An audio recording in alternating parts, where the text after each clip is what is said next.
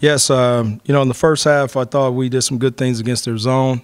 So, it was something that we haven't seen in a while, but got to give them credit. They made some shots, and we were a little, lethargic there, and we had to generate our own energy. I just thought our energy level and it wasn't there. So that's something that we would have to definitely correct. I know we have a game on Saturday. We'll get another crack at Central Michigan on Tuesday to where we have a little bit more time to prepare as well. The difference in their shooting was night and day from first half to second half.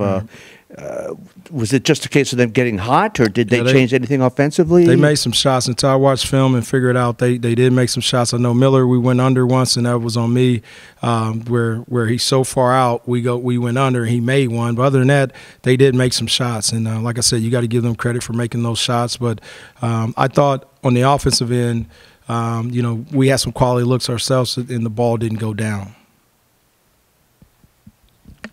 So now you guys drop down to 8th in the standings, so that makes the stretch even more crucial for you guys. How are you approaching this? Every game. We've taken it one game at a time. Our mentality, every game, we're going one game at a time. So we understand what every game means. We're going to Toledo as well on Saturday, a chance to get a win, and that's the way we're looking at it.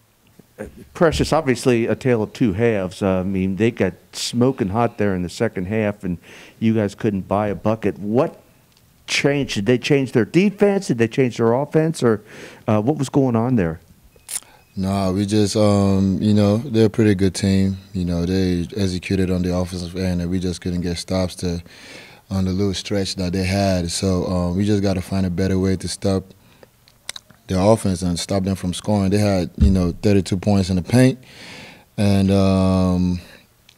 22 points off turnover. So, we got to make sure that we try to take care of the ball, So that was pretty much it.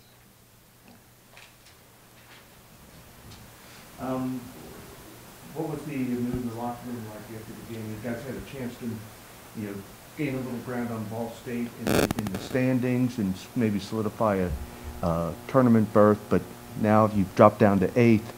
What's the mood like in the locker room? We're still looking for. It's not over yet. Nobody can count us out yet. So we know we have a chance to get this game back next week. So the most important game is the game in front of us. So we're gonna get back to the to practice and prepare for our next game, which is against Toledo on Saturday. Okay. You personally, 14 rebounds, a season high. How'd you feel about your effort in your game tonight? I think, I was just, the ball found me wherever I was at. I was just, trying to attack the glass and stay within our offensive strategy. So, just kept attacking the glass. There's nothing really special about that.